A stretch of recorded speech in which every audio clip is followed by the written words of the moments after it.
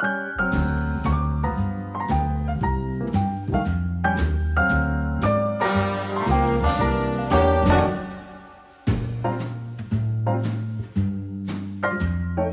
everybody, welcome back. I just fixed myself a cup of coffee here. It is, she's got the hiccups, McCafe coffee with a little bit of sugar cookie creamer and the peppermint whipped cream on top. It's like a peppermint cookie coffee, pretty good. So today I'm sharing two 30-minute supper ideas with y'all. Both of these look like they would take a really long time to make, but they don't. They just take around 30 minutes. Today's video is also a collab with Valerie from The Harget Life. Some of y'all probably remember her from the Fall Food Friday videos. She shares lots of good recipes on her channel. So when you finish here, make sure you go check out her video. I'm gonna have it linked down below. We're gonna go ahead and start with my favorite of these two recipes, the Copycat Cracker Barrel Maple Bacon Chicken.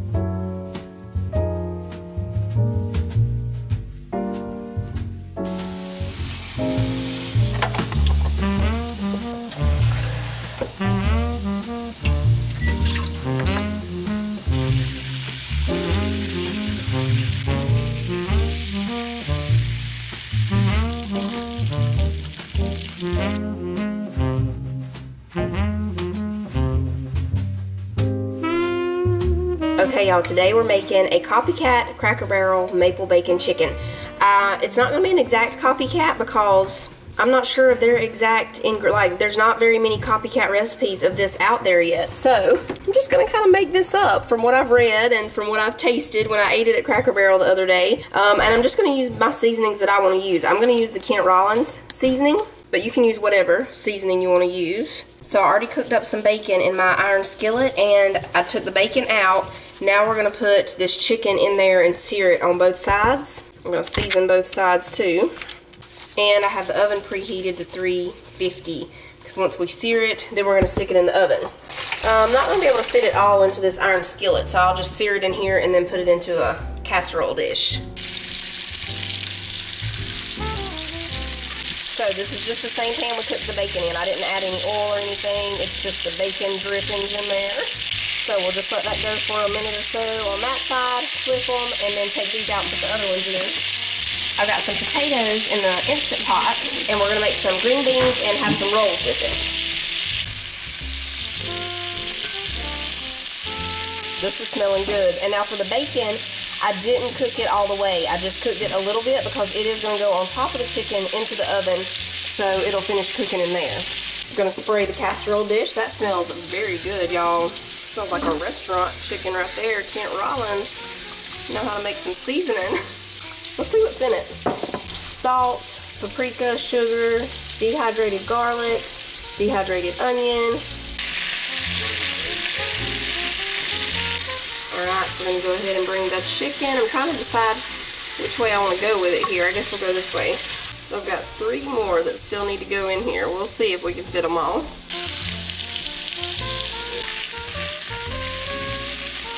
Yes, I need Colby Jack Cheese. Jonah's already in here. He's prepared to help. I need Colby Jack Cheese. It's the yellow and white. There you go. That's the one. Okay, let's see if we can fit this chicken over here. I think we can. Oh yeah, we'll be able to squeeze it in. We're turning this all the way down to low, and we're gonna pour in some maple syrup. I'm gonna go with about a cup because I have a lot of chicken over there. A little bit of Worcestershire sauce, a tablespoon of brown sugar, just a little bit of garlic powder. We're going to let that glaze simmer for just a few minutes. Sissy's getting the cheese ready for us. And I'm sure you can use a different kind. I'm pretty sure Cracker Barrel uses Colby Jack.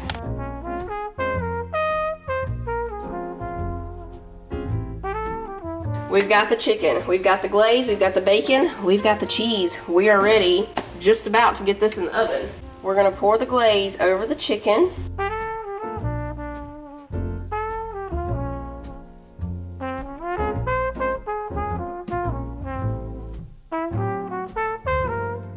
Now we're putting the cheese, and we still have a little bit of the glaze left. That way, once we get the cheese and the bacon on, we can put a little more over the top.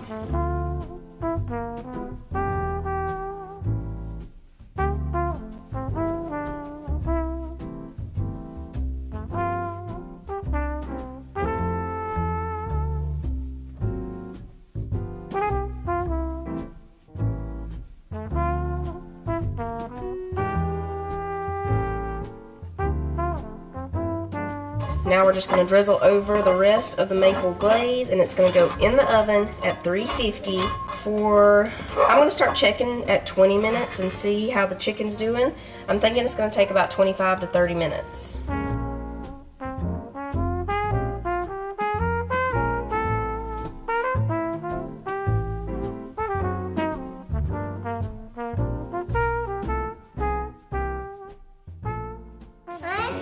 Yeah. You putting the rolls on the pan?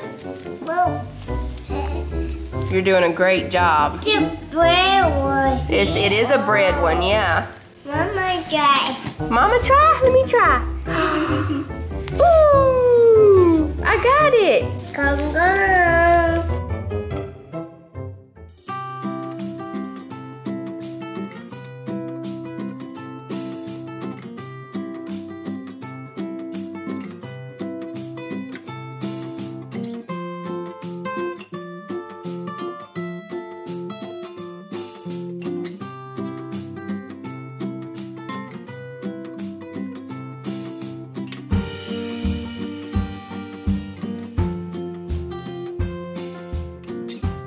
All right, y'all, that one was so good. The loudness is my dryer. The door is not quite shut over there. That maple bacon chicken was better than Cracker Barrel's. It really was. It had a little more flavor than the Cracker Barrel one, and I think it was the Kent Rollins seasoning.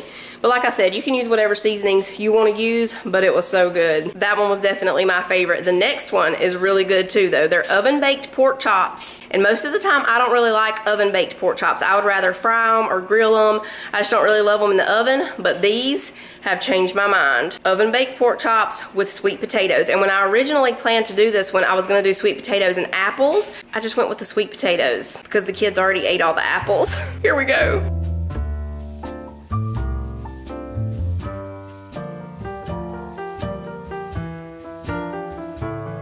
All right, y'all, the day that I made this recipe was also pie day. So I was watching Pumpkin Pie Wars there. So if y'all missed that video, I will link it down below for you. Now I'm starting supper. So we're making the oven-baked pork chops with sweet potatoes. And I just put these sweet potatoes in the microwave for just a couple of minutes to soften them up so they would be easier to peel and chop. And then we're just gonna chop them up into little cubes.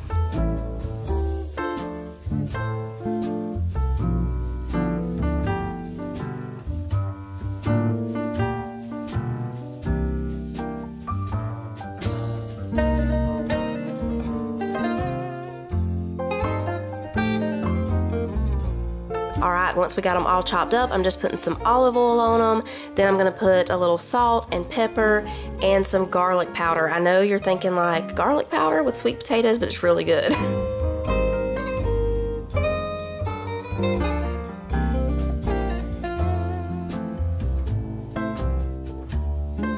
So I'm just spreading them back out there on the pan, and they're gonna go in the oven at 425 for 15 minutes. While they're in there, we're gonna get the seasoning ready for the pork chops. Me and Cece were putting this together here, so I put some salt, pepper, and I just completely made up this seasoning, y'all. Like I said, sometimes if I find a recipe and I don't have everything that I need, I just kind of wing it and go with what I feel. So we put salt, pepper, chili powder, garlic powder, paprika, and then I put a little bit of the blackened seasoning for blackened chicken. I put some of that in there too, and I'm telling y'all, these were so good. So once we got it all mixed up, then I put a little bit of olive oil on the pork chops. We brushed that in and then seasoned them on both sides.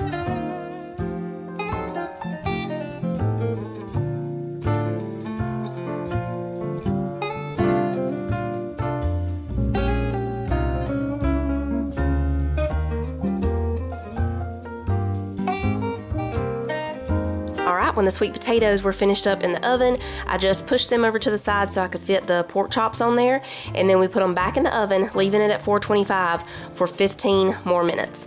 And I checked my pork chops and they were almost done at 15 minutes. I might have put them back in for just a couple more, maybe 18 minutes, and then they were done. Here is the plate. I'm telling y'all, these were good. They were very moist. They look a little dry on camera, but they weren't. They were very good. And this is the pie that the kids picked to leave out on Pie Day. So now everybody's having a piece of pie. All right, y'all, that's gonna be it for today's video. Don't forget to go check out Valerie's. I'm gonna have it linked in the description box for y'all.